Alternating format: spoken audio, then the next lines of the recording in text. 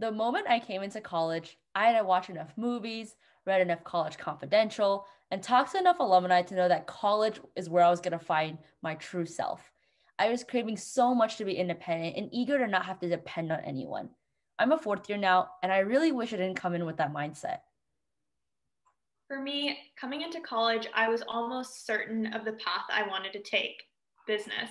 And I was going to do everything in my power to get there as quickly as possible on my own.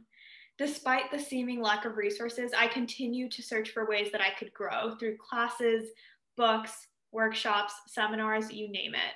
So, in my winter quarter of my freshman year of college, when I was able to land a really competitive marketing internship despite competing with upperclassmen, I honestly felt like I had made it.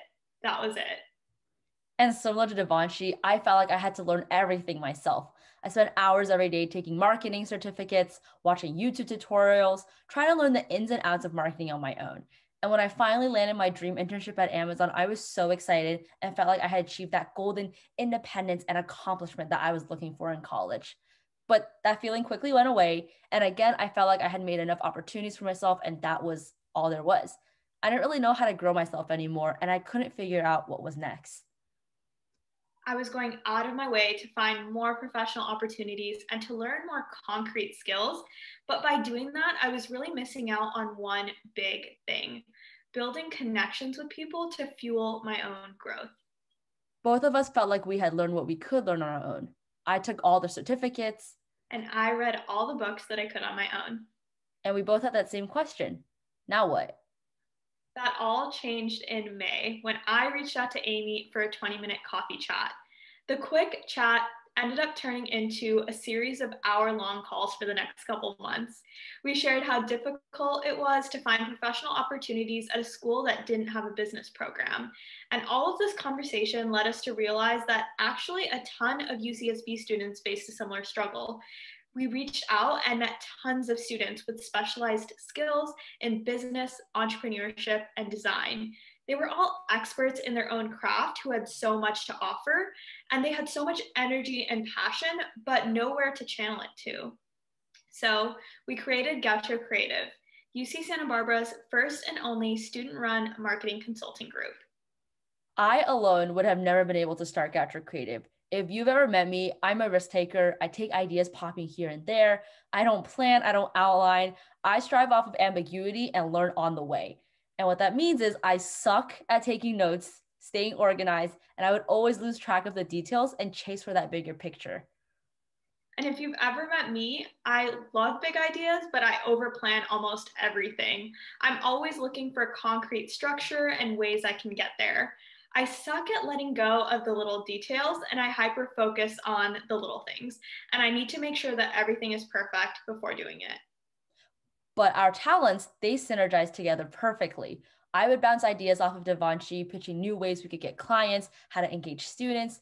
Devanshi would process it and then map that project end to end so that we would remember after our 4 hour long calls each day and have an actionable plan. By merging our complementary skills together, we created strategies that were both large at scope, but also detailed in action items. And through Gatra Creative, we're able to provide a space where students can come together to further their business knowledge, and they're provided recruiting support and professional development unlike ever before. It's all about synergy. The more differentiated, talented people you surround yourself with, the more you're going to learn and the better you're going to do. Amy and I both felt like our personal growth was stifled when we tried so hard to rely on ourselves. Our goal was to perfect our craft in everything and take on every challenge on our own. And in our mind, that was the only way to succeed. But when we decided to work together, we collaborated to create something that we could have never done individually. In turn, I learned that I might never be as organized and detail oriented as Devanshi, but now I'm more confident in seeing that my big picture ideas could actually be implemented into something real. Through all of this, I found someone to bounce crazy ideas off of in a judgment free zone. And in turn, I could take my crazy planning every little detail self and just make it happen. Look for the people that fuel your talents and are unafraid to learn and grow with you.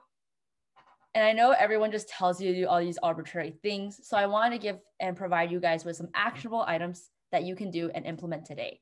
So here are 3 things you can do to find people that help build that best version of yourself. So the first most obvious thing you can do is to find communities that fuel your own personal growth. Here's where it's less obvious.